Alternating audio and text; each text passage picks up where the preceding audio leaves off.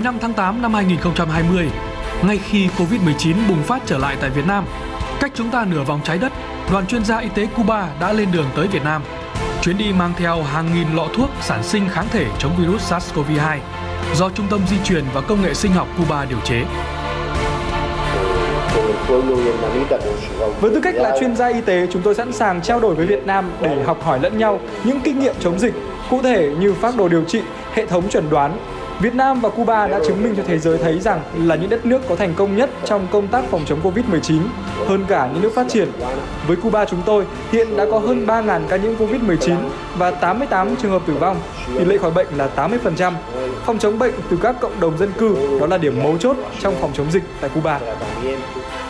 Chuyến đi này lại càng ý nghĩa hơn trong bối cảnh Việt Nam và Cuba đang hướng tới kỷ niệm 60 năm thiết lập quan hệ ngoại giao giữa hai nước. Trong đợt phòng chống Covid-19 này, Việt Nam đã có những thành công rất lớn, từng có hơn 90 ngày các bạn không có ca lây nhiễm trong cộng đồng. Và chúng tôi tin rằng với những nền tảng đó, chúng ta sẽ thành công trong cuộc chiến với Covid-19 này.